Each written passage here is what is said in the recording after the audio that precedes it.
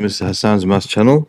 Now answering question number 11 from the October 2022 International A-Level Edexcel Pure Mathematics P4 exam.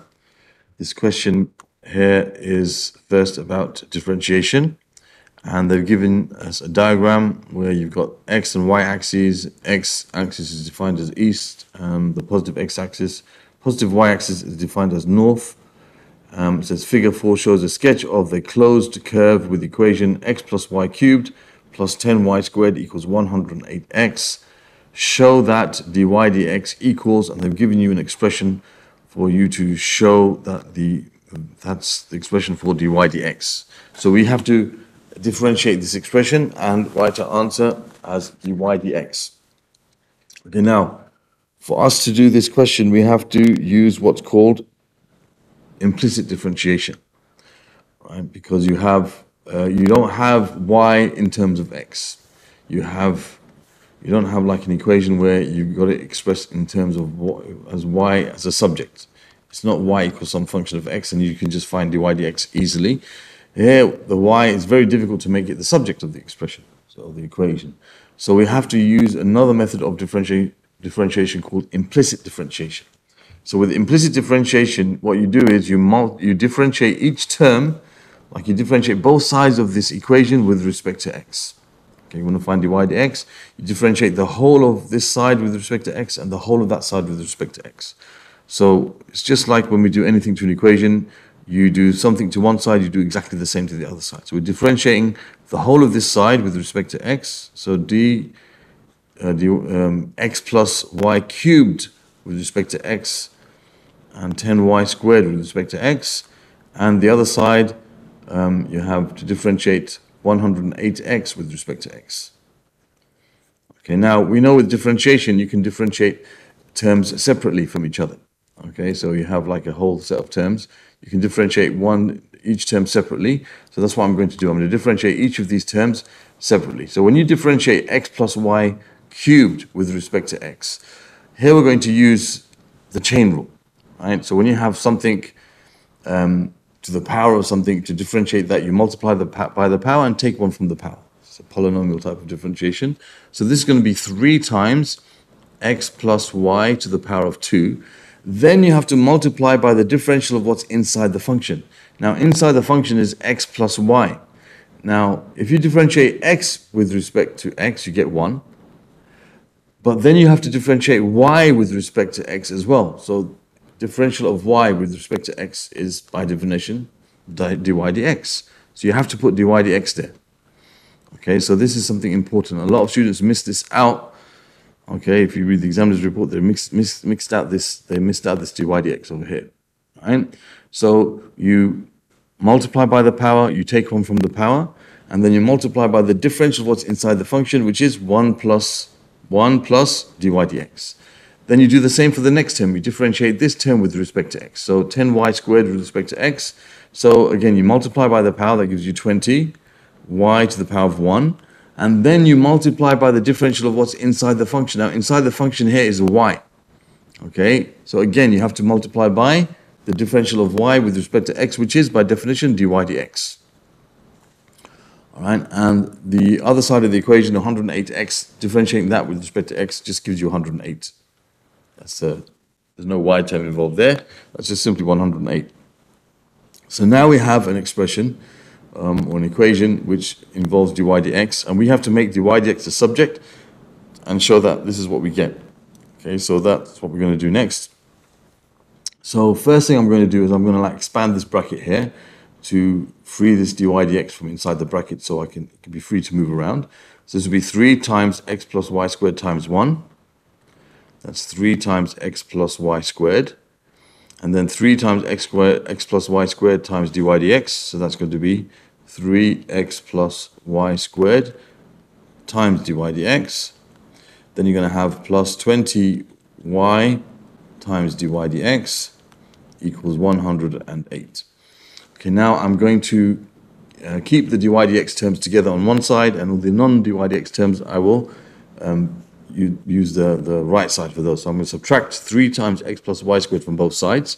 So here I'm left with 3 times x plus y squared dy dx. This is this term over here, plus 20 times y times dy dx equals 108 minus 3 times x plus y squared. Now, I'm showing every step very carefully and thoroughly because the question says show that, and it's giving you the exact answer with all the constant values and everything.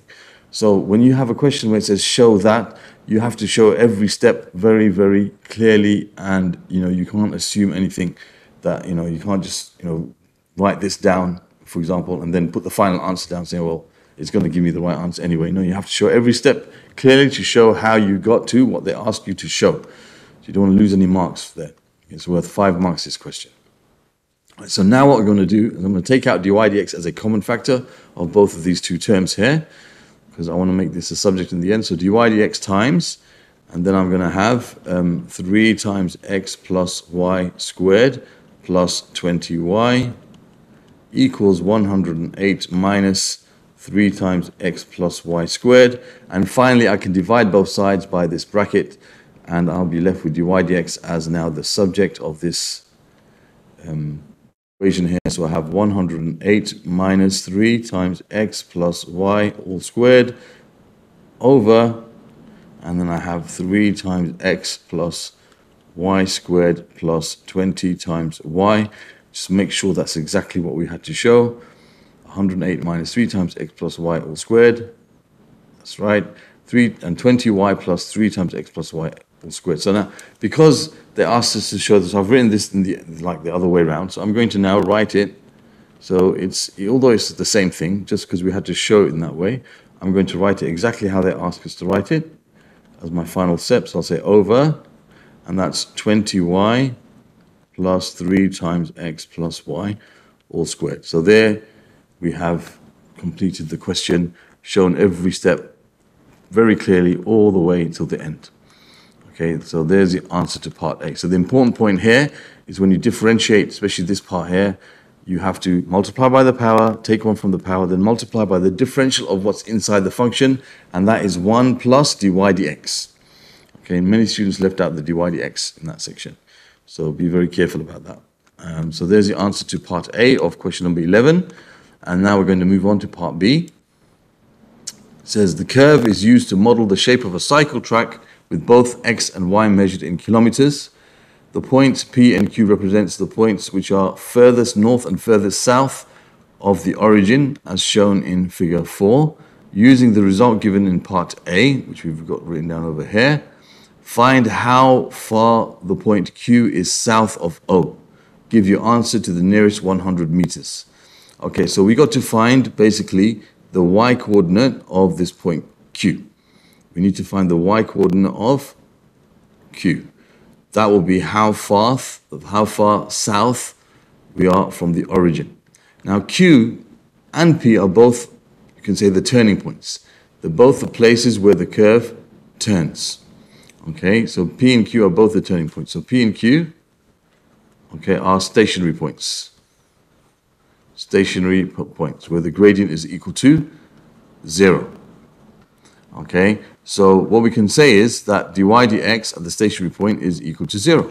So I can take our expression for the gradient, and even if we got it wrong, we have it here. They told us what it is. So we can say 108 minus 3 times x plus y all squared over 20y plus 3 times x plus y all squared is equal to 0.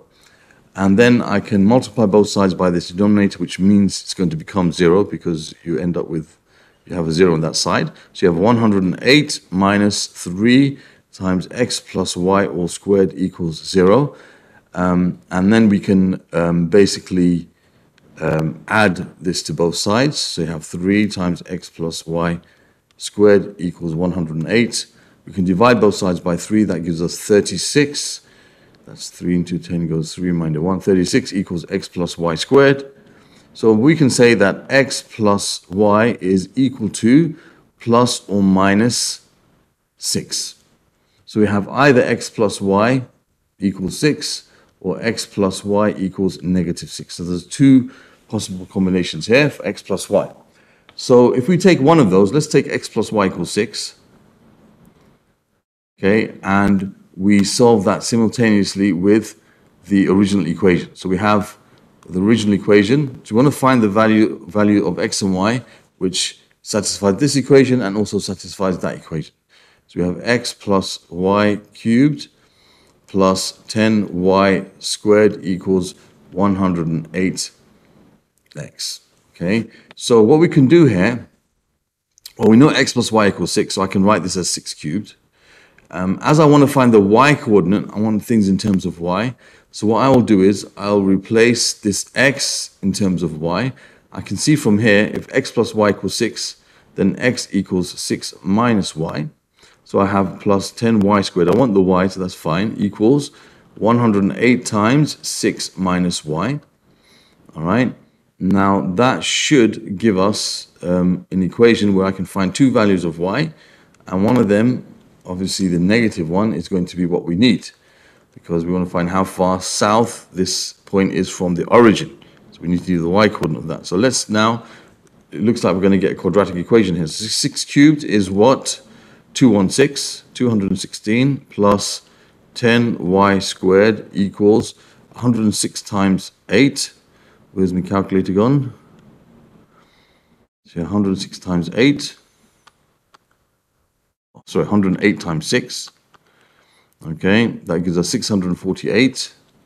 648 minus 108y. So we have 10y squared plus 108y, and you have 216 minus 648. 216 minus 648. That gives us minus 432 equals 0. So that's an equation which we can simplify. I think if we divide by 2, that will make it a bit easier. That gives you 5y squared plus, if you divide this by 2, you're going to get 54y minus 216 equals 0. Okay, so now to solve this, I think I will use the quadratic formula. So I can say y equals minus b, so it's minus 54, plus or minus the square root of b squared, which is 54 squared, minus 4 times a, which is 5 times c, which is negative 216, all over 2 times a, which is 5. So that will give us our solutions. Okay, so we have negative 54, we'll start with plus the square root of 54 squared minus 4 times 5 times negative 216 divided by 10. 2 times 5, which is 10. And that will give us this answer, which is the positive one, okay, which is 3.1064. So y equals 3.1064. That's one answer. And then we have another one, 0.64, yeah. The other one, the other answer is going to be, when we change this for a minus,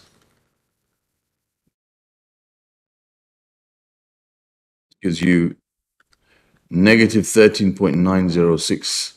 So negative 13.906. Okay, so we want the negative one. We want the negative one, but we want the answer to the nearest meter, nearest 100 meters. Okay, and this is in kilometers.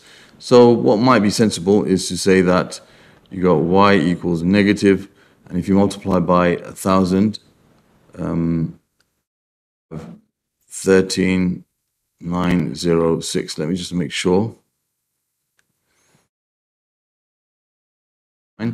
That's now in meters, okay, to the nearest 100 meters, okay, that's going to be 13.906. Let's have a look, 1 second.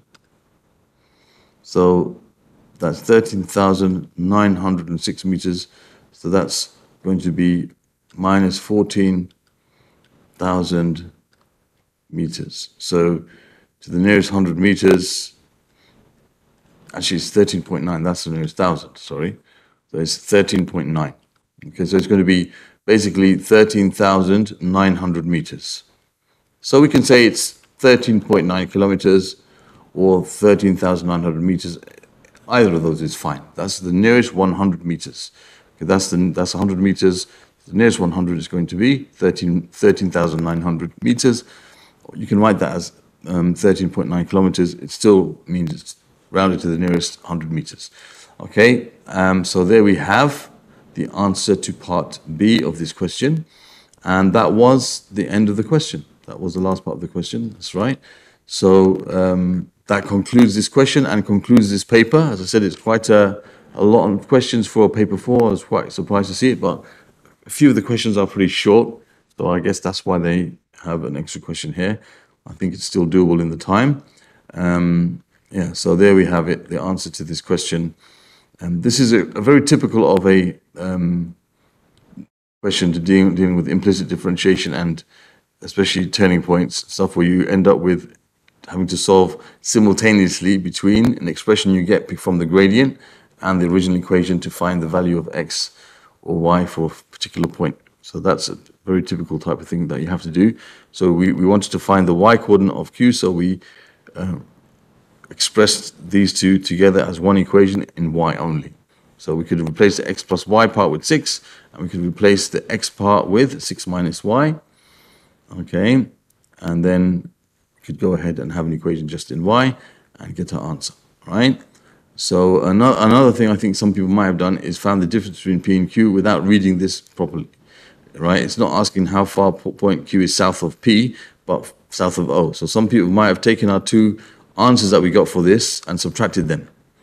Okay, but we're only interested in how far south we are from O, so we take the negative value of y, and that's how far south it is from O. Okay, so that concludes this question. Other questions from this paper, okay, can be found in the playlist, the link for which will be appearing in this region here. The link for other questions dealing with differentiation and implicit differentiation from P4 will be found in the link over here. Other questions well,